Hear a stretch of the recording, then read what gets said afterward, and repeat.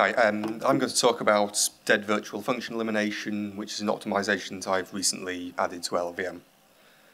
So here's an example of some code that we'd like to be able to optimize. We've got a struct with two virtual functions, a second one which inherits from it and overrides them both, and two virtual function calls down at the bottom. The first call is through a pointer of type A, the base class, so at runtime that could go to either of the implementations of foo, but the second call is through a pointer of type B. We know it must go to B's implementation of bar.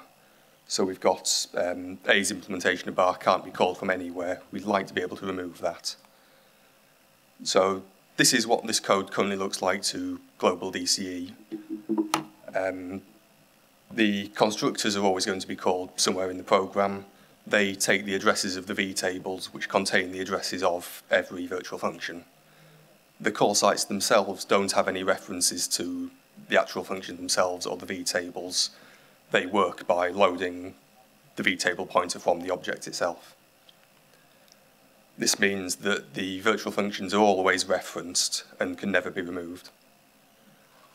But LLVM has something that could help us here, type metadata, which is optional metadata added to virtual tables and intrinsics and metadata added to call sites, which allow us to reconstruct this link between the call sites and the targets that they could end up at.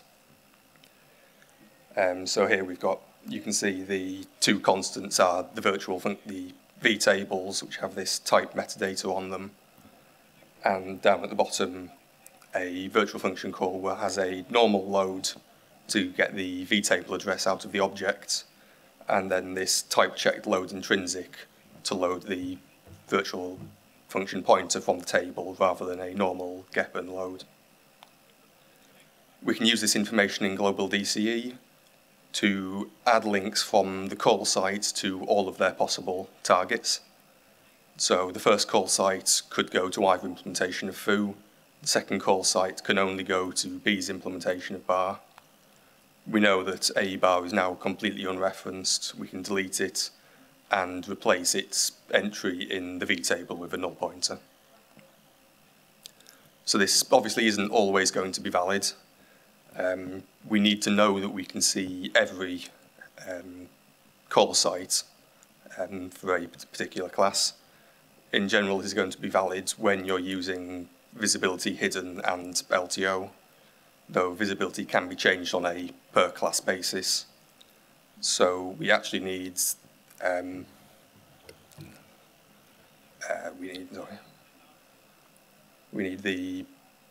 all base classes must have hidden visibility if they have vtables. This isn't a concept we can reconstruct in LLVM IR. It requires source level information, so I added new metadata to represent this new type of visibility. So here's some benchmark results for the C++ subset of Spec 2006. We get some quite good results on larger benchmarks like Xalang, that obviously half the code there isn't used. And some of the benchmarks, obviously, there's no benefit if they're not using virtual functions.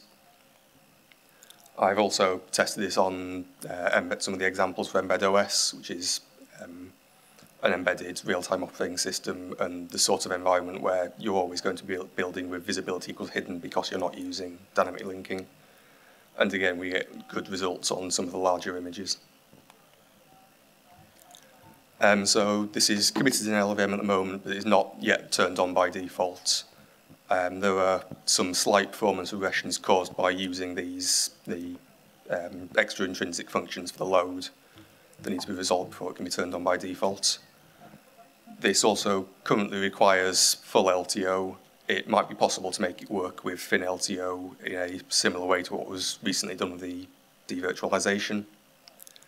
And it would also be interesting to investigate using this to remove unused runtime type information, which is currently ignored, by adding the extra intrinsics for every dynamic cast exceptions that might need the RTTI.